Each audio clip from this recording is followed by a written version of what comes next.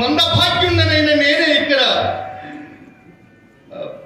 బానిసను విక్రయించుచున్నాడనయ్యా. అట్లయినా నీవెవడవు, నీ పేరేమిటో ముందు చెప్పుమయ్యా. నేను ఎవ్వండనైనా తమరికిందులకయ్యా. ఏమోయి ఏది చెప్పుడు ఏ సందేహిస్తున్నావు? మరి కాంతను ఎక్కడైనా దొంగిలించుతున్నా ఏమయ్యా? అయ్యా విప్రోత్తమ,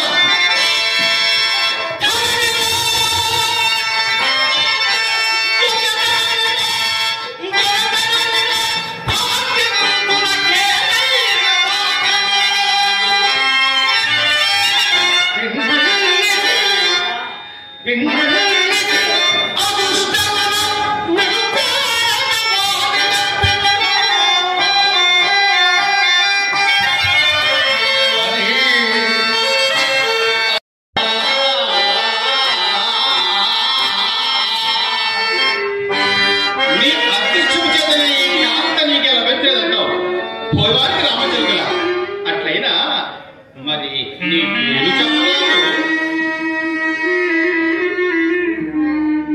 నేను హరిశ్చంద్రునను. ఎవర భార్య చంద్రమతయ్య. ఏమిటి ఆ విశ్వామిత్రునికి రుణం పడుతుంది అసలే నీవేనయ్యా? అవునయ్య. అట్లయినా ఆ తపోమునికి నీవెట్లు రుణపడితేవి? నా రాజ్య సరస్వతికి ధారమైనప్పుడు యజ్ఞార్థమై ఇచ్చినన్న ధనము ముందుగా నిరూపించకపోవడం. ఇందుకు పత్రములు గాని సాక్ష్యములు గాని ఏమైనా ఉన్నాయా? సత్యశీలమే పత్రము, మా ఉభయుల చిత్తములే సాక్ష్యములే.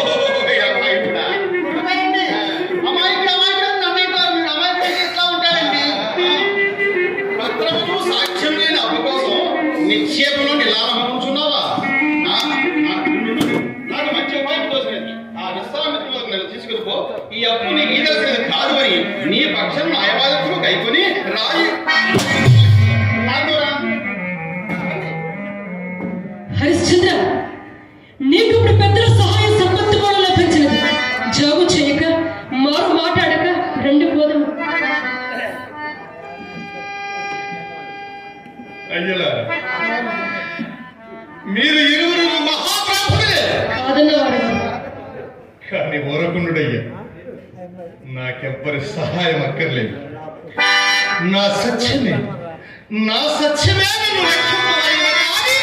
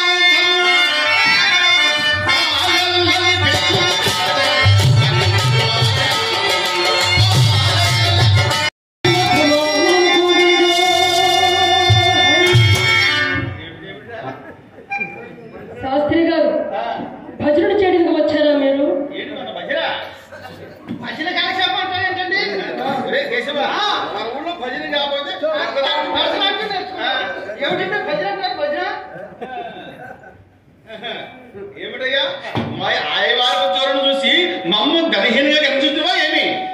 రాసిని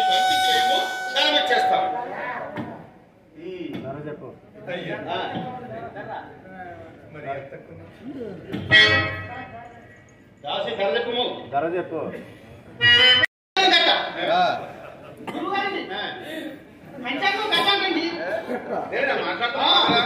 ఏం భయ్యా ఆమె ధనహీన కనిపించేమి దాసిని పంపించేమో దాన్ని చేస్తాం. హరిశ్చంద్ర, నేను ధనవంతు కనబోతును. నీవు ఆ విశ్వేశ్వరుని దేవాలయం వద్ద ఉండబోయా. అమ్మా తల్లి, నేనక పోయి వస్తున్నమ్మా. ఆ పరమేశ్వరుడు నిన్ను చల్లగా చూస్తాడు తండ్రి. వెళ్ళిదా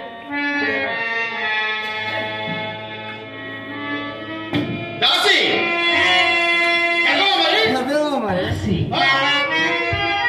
అక్కడ అంత భాగ్యుడైన నేను నేటితో మీ దృష్టి నుండి సహితము తొలగింపబడి పరాధీనైపోతుంది. ప్రాణపతి హరిశ్చంద్ర చక్రవర్తి, ఇక నాకు దిక్కెవరు స్వామి? స్వల్ప కాలములోనే